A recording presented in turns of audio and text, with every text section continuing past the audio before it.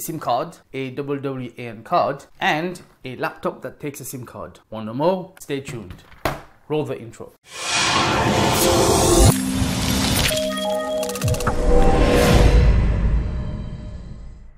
Hey name tags, welcome back. This is Ash from HealMyTech, helping you go from newbie to techie so you can unleash your true potential. If you want to skip ahead to the installation tutorial only, check the timestamps below so your precious time isn't wasted. But it would be cool if you would stay for the whole thing as a courtesy to myself. Thanks in advance. So this guy calls me up to help him install this SIM card in this laptop. Since it was the first time I even hear about a laptop with a SIM card, I said, sure, why not? Man, do I need to learn to say no pretty soon.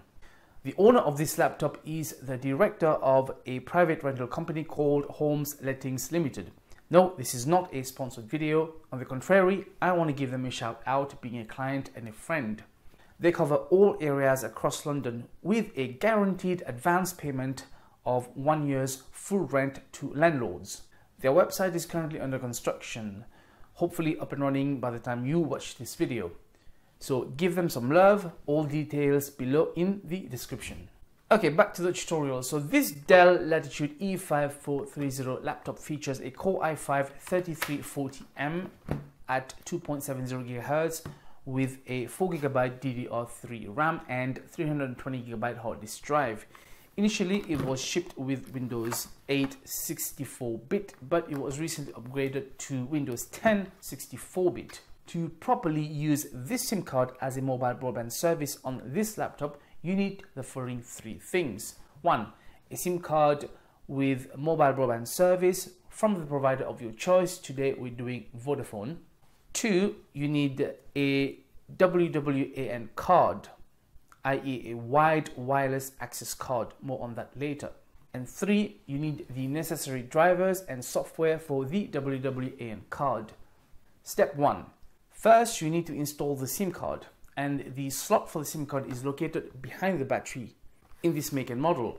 Your one may vary, so consult the manual. Make sure you turn off and disconnect the laptop from the mains. Also disconnect any telephone, network or USB cables from the computer. Turn over the laptop. Remove the battery.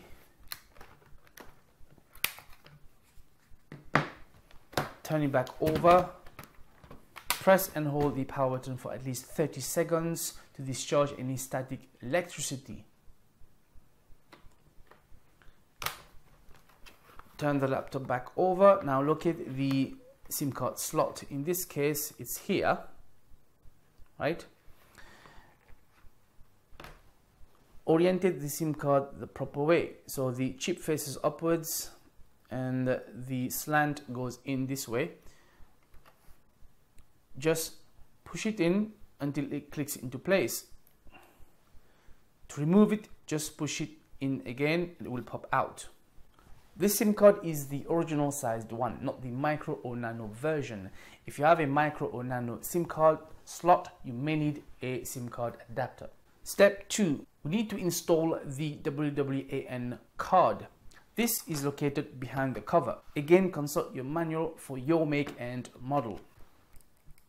There are 2 screws holding the back cover. One of them may be hidden underneath a sticker, so just use a small screwdriver and remove them. And then just pull out the back cover. This one here is the WLAN card, i.e. the wireless local area network card for all your Wi-Fi connections. This slot here, this empty slot, is where the WWAN card that we bought needs to go. I bought this from eBay used for £10.95, so just under $14. When I got in touch with Dell, they wanted to sell me one for over £92, around $114. Ridiculous. I explained that it would be for a YouTube tutorial, but I guess since I'm a nobody, they didn't care. Shame on you, Dell. Also, they insisted that I buy theirs for compatibility and guaranteed to work. That's also not true. As long as you have the right part, it can be from a different manufacturer. The important thing is the part number, which is in this case is VJNRG. So insert the card into the slot. It will only go in one way.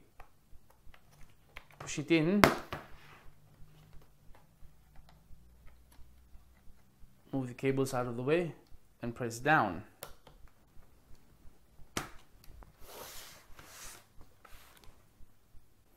You need to secure it with a small screw. You also need to connect these two antenna cables, the white and the black one, marked with a white and black triangle respectively, i.e. the main and AUX.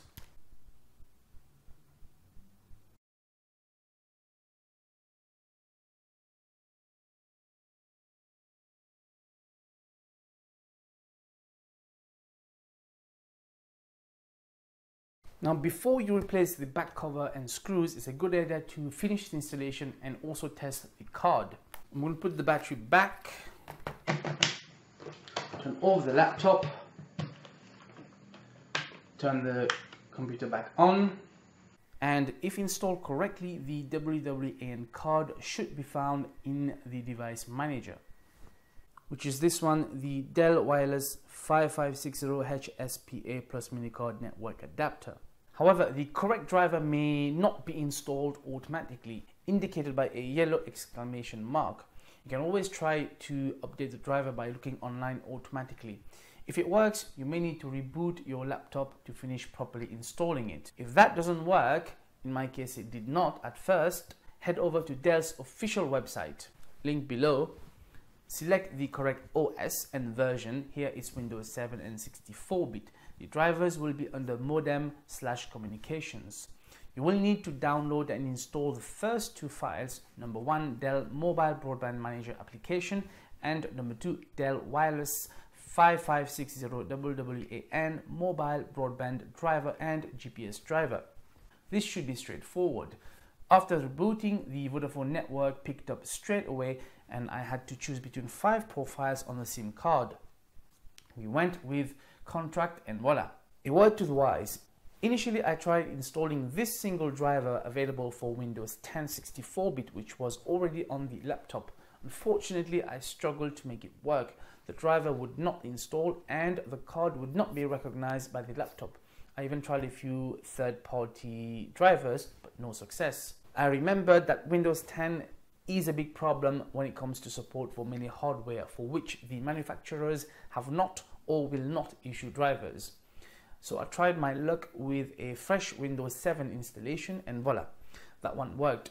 It's possible it can also work with Windows 8, but I hate that OS, so no. Conclusion, Dell will probably not be updating or fixing that driver anytime soon for Windows 10, so there is no point waiting for it. It works fine with Windows 7. The client wants to keep Windows 10 and have Windows 7 as a dual boot on this laptop, so I guess you guys will be getting that tutorial in a future video. Stay tuned.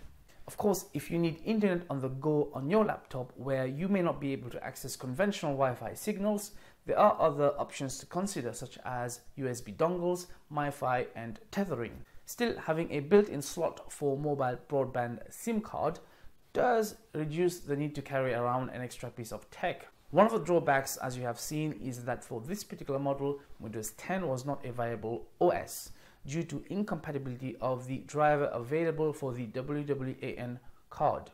Also, this laptop and this SIM card is limited to 3G speed only, but there are other models which may be offering 4G or LTE speed. Do your homework. And last but not least, should your laptop need repair, you will also be out of mobile internet until it's functional again, if it can be revived, that is. I would not advise buying a laptop with a SIM card slot to use as mobile broadband these days. But if you already have one, or if you are able to buy one for cheap, it can be quite handy. That's all for today, folks. Thank you so much for watching. And just to tell you that I am working on the long-awaited tutorials on the troubleshooting series for both desktops and laptops, coming soon. Consider subscribing and leave me a comment or question below or on these various platforms.